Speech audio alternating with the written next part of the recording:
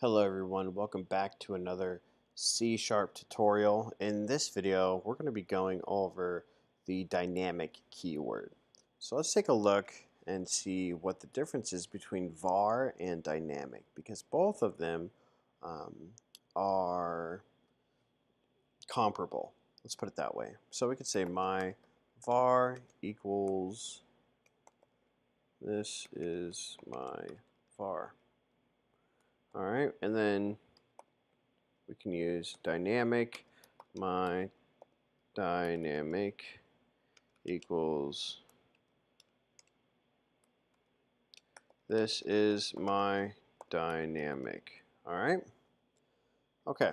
So dynamic, of course, is a keyword for declaring a variable.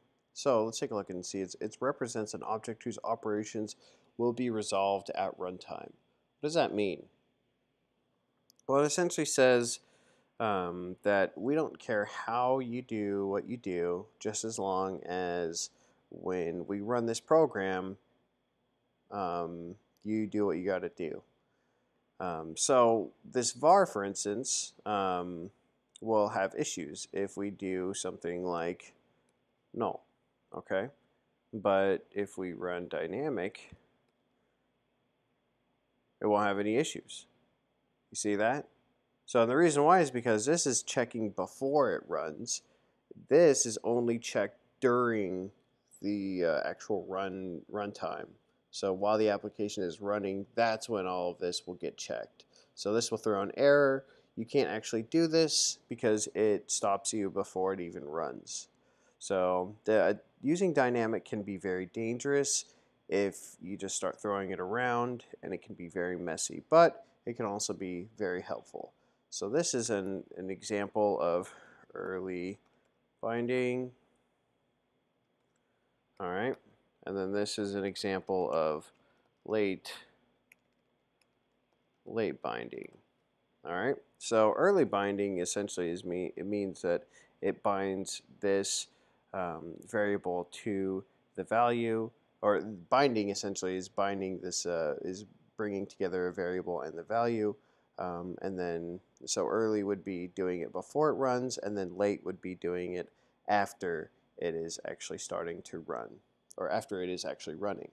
So let's take a look and see what other differences. Actually, let's keep that up there. Let's see what other differences we can pull out.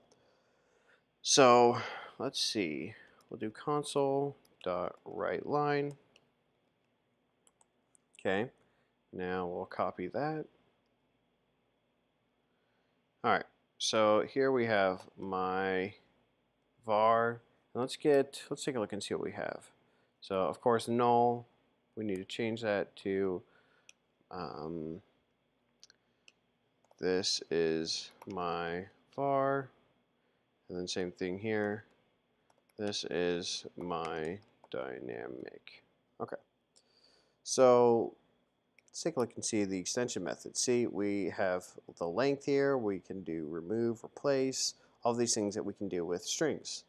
So let's get the length property. Now, since dynamic is essentially the same thing, this dynamic variable, it's a string, we should be able to access the same properties and extension methods. However, when we press period, nothing shows up. So what if we typed in length as well? Let's go ahead and run it. And we'll actually see what happens. Because again, they should be the same, and they are. The thing is this has absolutely zero supervision before the program runs. So during compile time, it has really no supervision. At runtime, that's when everything will actually be taken care of. So again, we'll take a look at this one more time, and we can see here and here, of course, that we have the same value.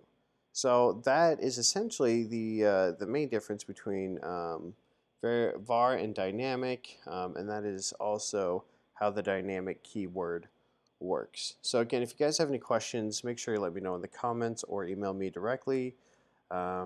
And if you guys Again, if you have any questions, let me know. And until next time, thanks for watching.